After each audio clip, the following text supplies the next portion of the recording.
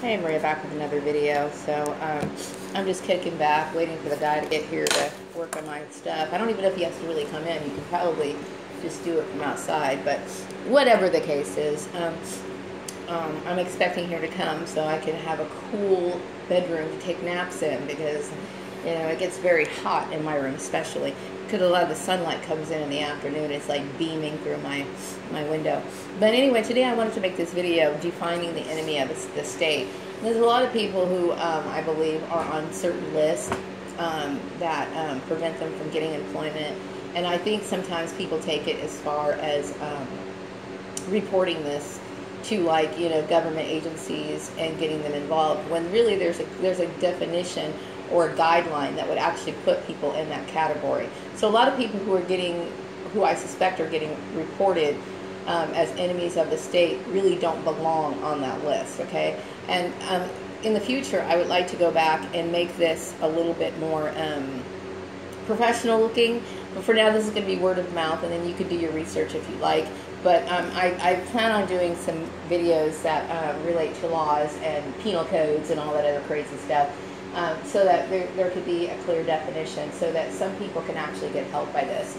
Now, one thing that would put people in this category would be espionage, okay? Espionage is basically when you are taking the definition, okay? I know we pretty much know what espionage is, but I want to give you the definition, like, based on the dictionary, okay? It's the practice of spying or using spies, typically by governments, to obtain political and military information. Now, I was thinking about the Rosenbergs. They were executed for espionage, okay? And now, I'm not sure if they were actually guilty of it or not. There has been controversy about whether or not they were actually innocent or not. I'm not sure, okay? I wasn't in on it. I wasn't able to see what they were doing. I have no idea, and I wasn't a part of the investigation. As a matter of fact, I wasn't even born at that time, okay? But espionage would be, example of espionage would be like, for example, I'm working alongside an agency that's working alongside the military, okay? So we're exchanging information, we're working on top secret type stuff, and then I'm going out and telling the other people, meaning our enemies or the people who are not our allies, information and providing information. So I'm acting as a spy for the other government, okay? That would be considered espionage, and those people would probably be considered, would be considered, and rightfully so, be considered enemies of the state. Another one would be for treason, which is basically kind of the same as espionage. It's the crime of betraying one's country, especially by attempting to kill the sovereign or overthrow the government. Now, just because somebody, and there's a lot of ignorance, okay? If a person doesn't go to church, or they're all by themselves, or whatever, I think a lot of these people are getting reported to these agencies, I'm suspecting, of, you know, thinking that you're trying to overthrow the government because you don't belong to a certain religious organization. As I mentioned before, we have the freedom of religion, okay, in this country, okay? So you can worship a tree, you can worship a rock, you can basically do whatever you want to in this country. The country was established based on those principles, okay? So that is not a justification for somebody to be on some sort of list of being blacklisted or being reported as an enemy of the state. So, yeah, I'd like to do more, you know, as far as explaining that. But I think that's pretty much gives you a better idea as to what is considered, you know, somebody who's like basically un-American. Now, you know, because I kind of was influenced by Jehovah's Witnesses, I don't get involved with political things very much, and that's funny because so many people think that I belong in politics. But you know, maybe on a certain level, because like I said, I think I'm a great social reformer. But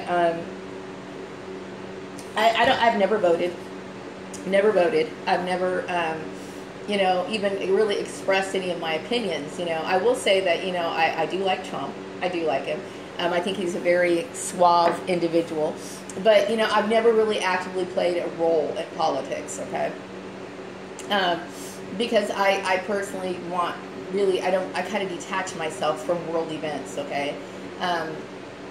But that doesn't mean that and people who are Jehovah's Witnesses, you know, are not enemies of the state, okay? As a matter of fact, you know, just because we're a part of this world, we don't really want to be necessarily a part of it. We don't want to play a predominant role in decision making or whatever.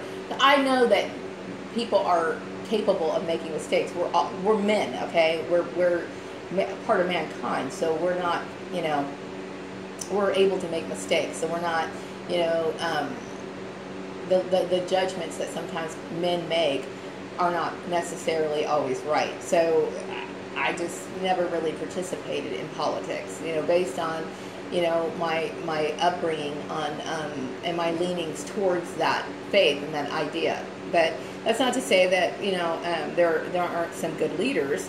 I'm just saying is that, you know, at this moment I haven't really had any need to, but who knows? Maybe in the future I will.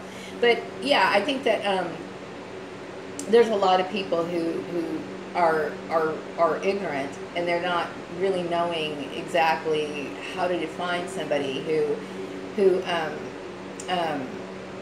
is against the country. You know, I'm not against the United States of America. I'm very grateful to live in the United States of America. I am. I'm very grateful for that. I wouldn't say that, I don't believe that I have blind patriotism just because, you know, I don't, how can I say this? I guess my view of being an American citizen is different than other people's view of being an American citizen.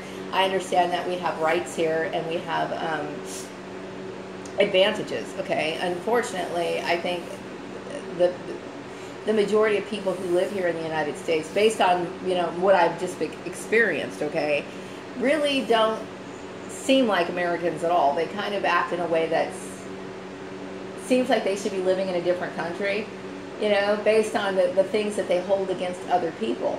It's like you wonder, do they really appreciate being American or not? But anyway, I'm going to wrap up this video. I'll be back with another one later. Have a great day.